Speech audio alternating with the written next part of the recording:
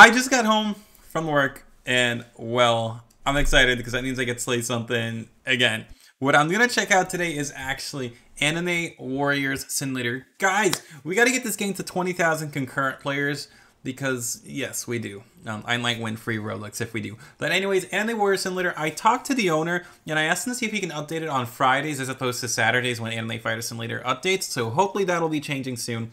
But I'm going to show you guys how to get really strong and how I learned to farm and get better in the game so you guys can catch up to where I'm at right now. I'm also probably going to be doing a giveaway very soon in this game, so stay tuned. Make sure you guys like the video, you subscribe, you turn notifications, you join the Discord, and yeah, watch the entire video. Okay, let's go ahead and get into the intro now.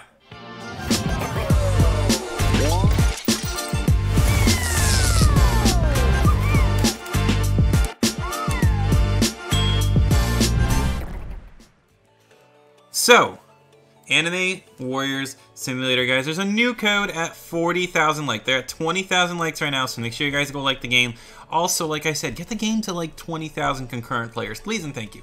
Yeah, so, first thing I want to give you guys is the new codes. This is the first one, Super20. Redeem the code Super20, and you guys got 2 times luck, 1 ultra lucky, and 2 times triple damage. And then the same thing, but Super10. Oh, I guess Super 10 ran out. So Super 20 is the only code we got. Guys, I want to use this Ultra Lucky because it's going to be very OP. But I wouldn't use the Ultra Lucky until you've gotten to the stage that I am at right now, okay? So, I want to show you how I played the game. So, unequipped ball. Obviously, I paid to win very early on in the game, which made things very easy for me. But the way I would play it is, first, I would verify my Twitter. So, at ToadBoiGaming1, verify. This Twitter username is harder than these. You guys suck! Stop using my name, okay? Stop it. I want to verify my own Twitter accounts, okay? Or else I don't get any boosts, and it's all because of you guys. I'm actually crying right now because I actually wanted to redeem that. Anyways, what I would do over here at the Slayer Egg, I've got everything. What I would do is use my auto open by joining their groups, and then once I get these units, I would actually not auto delete them. Why is that, Toad? Because units actually has like a fuse method. So you guys see that level 80 is the highest level you can fuse your units into right now. So for example, the feed. And then all you do is you click on these units and you guys can tell they're giving you experience so you can level up the unit.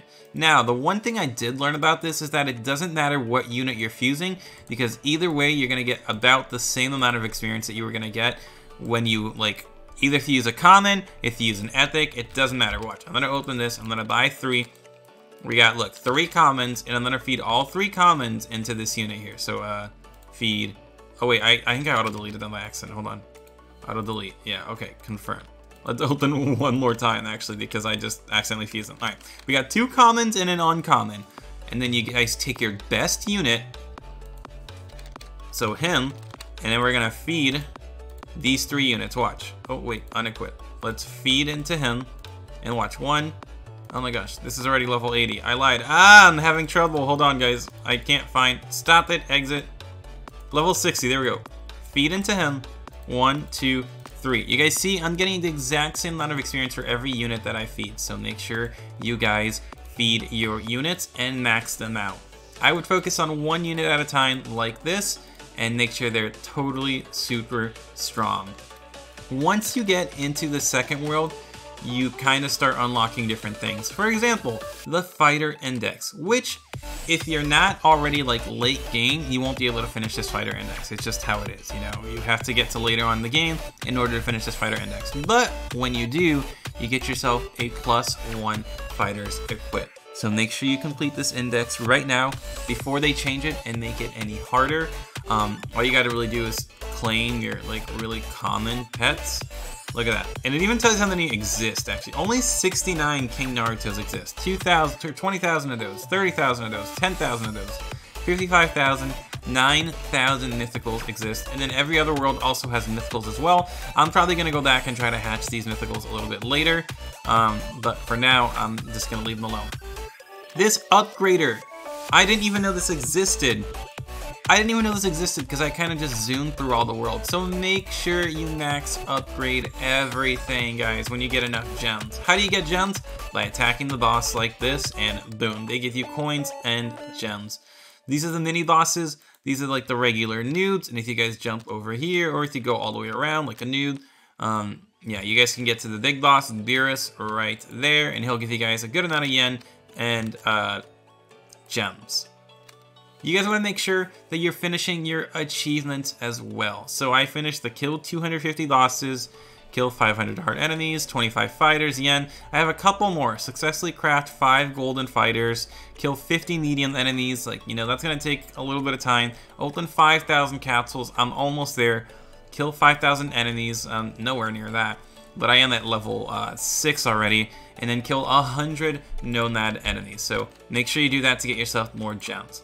The third world you guys are going to unlock is the Grand Sea, and over here at the Grand Sea you kind of just have a Grand Sea and some monsters to fight, nothing special, alright? Now, the Great Village is actually pretty great because it has something really cool called Enchant. So this enchantment thing, what you do, you select a unit that you have. So let's just go ahead and like hatch one unit because I don't have another one.